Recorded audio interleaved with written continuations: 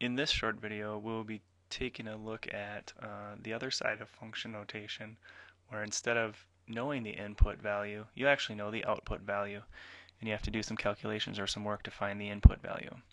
So in this particular function, f of x, we know that the output has to be 3. The function that we're working with is f of x equals 2x minus 7.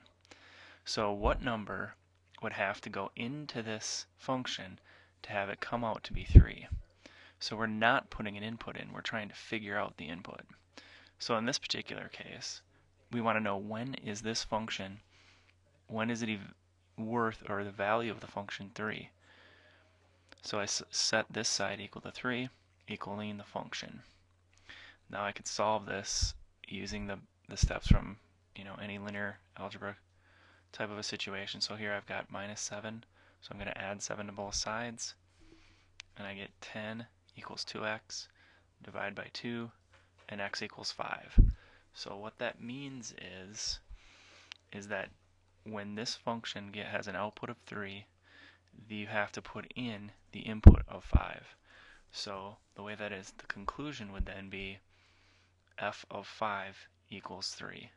The original question that we were working on was back up here, which looked like this.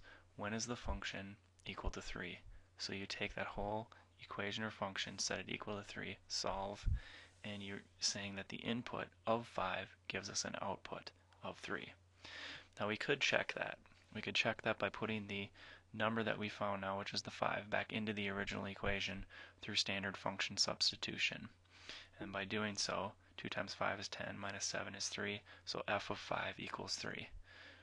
And that would answer a question when the outputs are given and not the inputs. So hopefully you'll be able to solve equations that look like this.